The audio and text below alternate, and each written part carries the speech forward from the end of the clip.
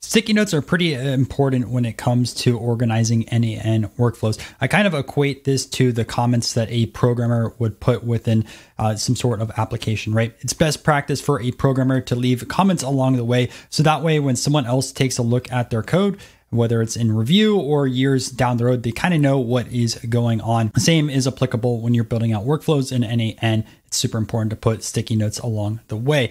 In today's video, we're going to be covering everything that you need to know about sticky notes. We're going to cover how to put in different types of text. We're going to cover how to change the color, as well as embedding in links, embedding in images, and also YouTube videos. And by the end of this video, you should be able to properly put in sticky notes within your n8n workflows. Real quick, before we jump into this though, if you do need any help when it comes to building out any AI automations with n8n or any data needs for your business, I am taking on freelance customers. You can find my contact information down below in the description. All right, let's jump right into the video. All right, guys. So today's gonna be a little bit of a different video. What we're covering is sticky notes, right? And why we're doing this is sticky notes, in my opinion, are like comments for a developer. And I know everyone going into these videos, isn't a developer, right? Or doesn't have a background in like data analytics or data science. But when you program, it is super important to leave comments, right? And often, like if you're doing some sort of prompting to get code, right? Whether you use like a Claude Code or whatever the case may be, right? You are going to see that the generated code gives you comments, right? It tries to explain what is going on in some areas or describe like, hey, it's good to know this section, this is what we're doing, right? So even large language models leave comments on codes because it's super important. And the reason why is like, number one, you need to explain what is going on, right? And like in the n8n sense, you're not going to be the only person that looks over a workflow. While you might be the first person that develops it, right? If you want to have this n8n workflow last a while, you need to leave comments, right? Especially if there's some weird logic or whatever the case may be, right? It is super important to leave comments. And that's what sticky notes allow us to do, right? You can't leave comments directly in a node, but you can put a sticky note above it, below it, on the side, behind it. It doesn't matter. And that's the purpose of this video, right? I just want to go over some of the different settings for sticky notes, show you how to generate them, and kind of again explain like this is important. Again, a sticky note, you can think of it as a comment for like a developer. So first is like, how do we create a sticky note? And what we're gonna do, and I think we're just gonna build this out to the side based off of everything. So number one is creating a sticky note. How you create a sticky note, you see this plus icon. If you go down one below, it says add a sticky note. Now, there's two ways that you could do this. First, you could just click this. And honestly, that is how I create most of my sticky notes. I just literally go over here. Oh, let's grab this. But you can also see we have an option on this. You could do Shift S and look, it creates another one on that side of things, right? So, use the keyboard shortcut or click over here. I personally just click over here. I just have that ingrained in my mind, but you could do that. Okay. Number two is changing the color on the sticky note. So again, we're just going to create a new one over here. How do you change the color? Well, if you notice, there's this color palette over here. It says change color. You have all these different options, right? Now, I can't tell you exactly what these colors are because I'm colorblind. But yeah, this changes the color a little bit. Again, maybe you want to have this in different sections. Like this part is going to be our AI agent section or whatever the case may be. Or like this is based off of conditional logic, put this color over here. And I've seen it in different sections of workflows, but regardless, you have this option. Personally, like I kind of just keep the same color most of the time, but I do see people in builds like change up the colors, and that's how you do it. All right, number three is resizing your sticky note. This is quite simple. You can just go over here and, just drag and drop, right? Like, okay, grab the corner, right? This allows you to do the length, the height of it, things like that. If you only want to change one, right? Like go over here and you can see that doesn't change anything else minus the height. Go over here, like that's the width, super, super basic, right? And it makes sense over there. Okay. Number four is Markdown. So Markdown is different formatting. And you can see over here, right? We have headers like heading 1, heading 2, heading 3, bold, italic, links, right? And this actually links over to n8n. Then we have lists, right? So you can really get pretty complicated on this side of things. And if you're selling some sort of template or like you're giving away templates, maybe you want to have Markdown on this side of things, right? And let's walk through how we can do for each of these. So what I'm gonna do is just grab this sticky note over here. And what we're gonna do first is talk about headers, right? And also just to show you, like if I click in over here, right? This is not the same as it looks on here. So first on the headers, right? And let me just delete all this by default. If you want to getting a header 1, you put 1 hashtag or pound sign, and then you say heading 1. So like let's just go for this example, right? And you can see this populates as heading 1, but you have to start the line with that. You can't say this is not a heading 1 and put a thing like this, right? It's not going to work, right? This is just all text over here. That pound sign doesn't get impacted. Even if you go like that, right? Like it doesn't work. You got to start the line with it, right? So if you want to do heading 2, you'd put 2 of these together, right? Pretty self-explanatory. And I should say heading 2 here. And if you want 3, right? So 1, 2, and 3, you put heading 3 like that. And you can see now we have heading 3, okay? Pretty easy on that side of things. Now what we're going to talk about is bold versus italic. So bold versus italic. And these are other formats that you'll often see. So pretty easy, right? And bold over here, 2 stars. So whatever is put inside the 2 stars, like this is bold text, right? And you can see like it's bold, right? In comparison.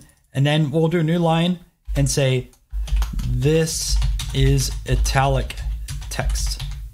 And what's cool is it doesn't have that property where headers do, right? So we can say like on this side of things, hey, this sentence has, let's say bold,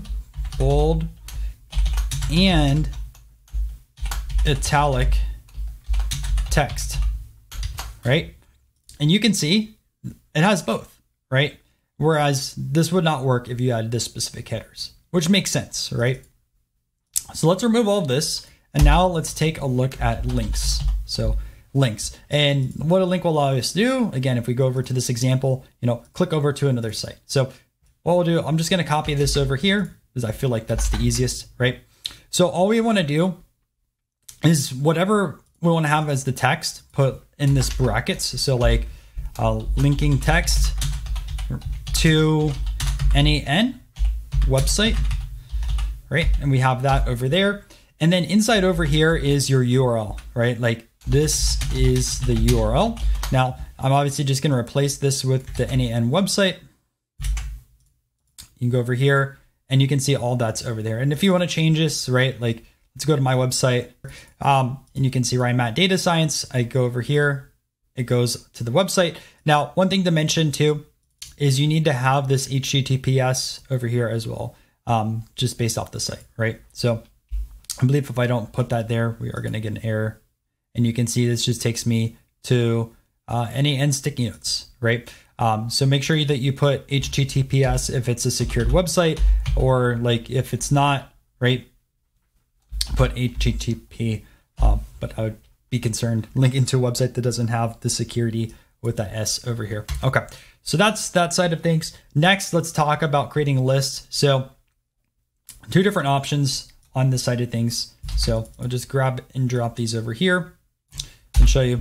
So, often you'll get lists that are ordered, right? So this is the order list. You can see we go from 1, 2, you can keep going forward, right? 3, 4, 5. And this would be like if you have steps, and maybe like the order doesn't matter, right? So you would create a bullet list, which is these. And the difference, right? 1 dot, 2 dot, like, okay, 3 dot, item 3, right? 4 dot, item 4, right? That's how you do it. Pretty basic. Otherwise, like just put a star, like to do, record notes video, right? Pretty basic. And you can see that's been generated on that side of things. Again, right? Pretty easy. This is kind of helpful if you want to talk about like what's going on in a sequence of nodes. And we have a really complicated workflow. Okay, so I'm going to delete that. We covered everything for Markdown. Additionally, right, I've already talked about it a little bit, but notes can be placed behind nodes. Again, you can use this to label sections. So I have this just node over here for execute workflow, and you can see like the sticky note, like by default goes behind it, right? So again, when we talk about colors, like, hey, let's change this color up. Like, cool, this is in this section, right? Like this is to say this is like the, I don't know, trigger section. And I guess I should put this off to the side, but you know, you can label this like, okay, we'll put over here triggers, right? Cool. Cool. I actually made my mistake real quick for getting a space, but you can see I can label it and it starts looking a little bit nicer. Okay. And lastly, two other things I wanted to show you, which you can embed in over here. So you can either embed in an image, which you find online, or you can also embed in a YouTube video. So I just grabbed one video here in our playlist, right, with this combining both Streamlit and n8n, talks about webhooks. Like this is a more advanced video. You'll learn this a lot later on, but let's go to the image first. So all I do on this side of things, right, and I literally just copied this from the sticky notes side of it, but just put over here source example, which you should probably just put your name of the image. Like I'll just put over here rag, right? And then grab the image URL on this side of things. So I just right click image online, and this is where I grabbed this rag image from. So full credit over here. I didn't develop this image. And then I just put full width here at the very end after the PNG. So hashtag or # full width. And you have this on this side of things, right? So right click, copy image address, put that over here, full width. And then I guess just right over here, it doesn't really populate on this side of things. Like you can see, like even I do all this, like it doesn't label it as rag. You can see like there's like nothing on that side of things. This is a little weird to resize images sometimes on here, I find. But you know, maybe like you want to have notes and there's maybe like a workflow you want to copy or something like that, right? Copy the image address, put it to the side and start building it from there, right? So that's just that example, right? Again, brackets, like probably your comment or whatever you want to have this. You know, if from the web design perspective, this would be kind of like alt text, right? And then just put in the URL of the image online. And I just put hashtag full width just for it to take up the full width on this side of things. Cool. And lastly, we jump into the YouTube video, which, you know, I think there's a lot of good things with this YouTube, because what you could do on the customer side of things, or, you know, if you're putting out templates, like you could say, hey, this is the video walkthrough of how this works, and upload an unlisted video. All you got to do is put the @, you put YouTube inside over here, and then you grab the end string of that YouTube video, and it's embedded in here. And it's cool. Like you can resize it up to a certain point. Like you can see it's been resized. I just put this over here because it's easy on that side of things. And there's probably more things you could do with Markdown and things like that. But I think this is going to get you probably like 90% of the results that you want to have with Markdown and sticky notes within n8n. So guys, like we covered a lot in this video covering sticky notes. So again, like two ways you can start out. Like I just go over here to click it, but if you do Shift S, and maybe we'll do like a video on keyboard shortcuts, because people do like these just keyboard shortcuts. Like you can create a note on that side of things. Again, you can change the color, just do this color palette over here. In the future, you know, I probably can see n8n allowing you to type in a color code and changing that out. So, you know, again, if n8n team watching, probably that'd be a cool feature for some people. On that side of things, resizing, like super basic. We do this all the time. You can add in Markdown over here, right? This is just your basic example, headers, bold, links, right? Again, nodes are placed in front of notes. So that way you have this in the background. You can have the text behind it. You can organize your workflows. And lastly, you can put in images. Remember, just put in your alt text here, put in the URL. I put in hashtag or # full width.